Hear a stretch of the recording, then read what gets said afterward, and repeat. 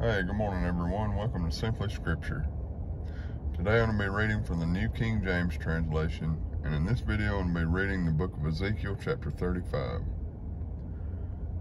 Before I get started, I want to say a little prayer. Dear God, I come to you today, I just want to thank you for getting me out of the bed this morning.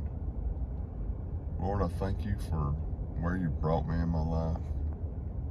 I thank you for setting me on a foundation of you, Lord. Lord, I pray for our country. I pray for our extremely unstable country, Lord, that you just prepare your people for what is to come, whatever it may be, Lord. I know in the Bible, it's going to get crazy in the end times, Lord, and I don't know if we're there or not. Lord, I just pray that you prepare me and prepare your people for whatever is to come, Lord. Give us encouragement, strength. Give us wisdom and discernment, Lord, so that we can navigate this crazy world, so that we can wind up with you one day, Lord. Lord, I just pray that you just guide me, show me the way. Thank you for your word. Thank you for your son, Jesus, Lord. And thank you for every single beat of my heart that I don't deserve. We love you so much. In Jesus' name I pray. Amen. Alrighty, Ezekiel chapter 35.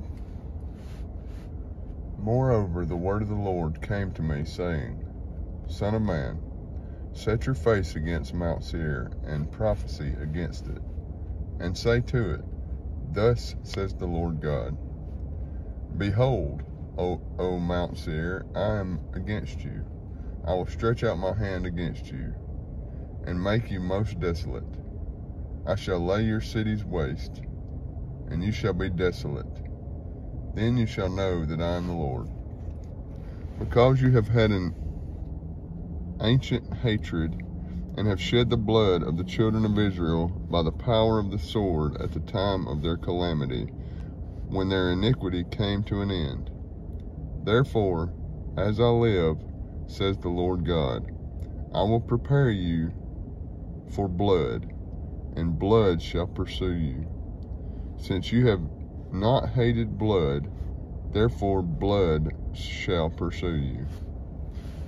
Thus I will make Mount Seir most desolate, and cut off from it the one who leaves and the one who returns. I will fill its mountains with the slain. On your hills and in your valleys and in all your ravines, those who are slain by the sword shall fall. I will make you perpetually desolate, and your cities shall be uninhabited. Then you shall know that I am the Lord.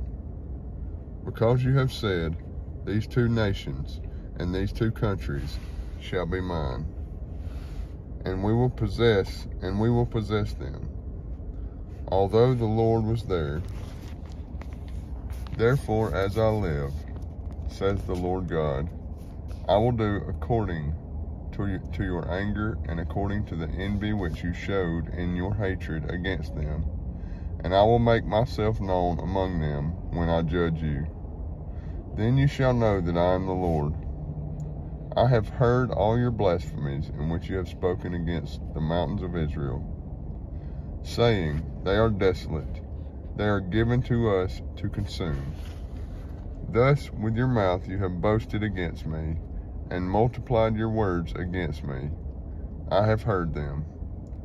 Thus says the Lord God, the whole earth will rejoice when I make you desolate, as you rejoice because the inheritance of the house of Israel was desolate. So I will do to you. You shall be desolate, O Mount Seir, as well as all of Edom, all of it. Then they shall know that I am the Lord. God bless y'all, and I hope y'all have a spectacular day. Jesus loves you.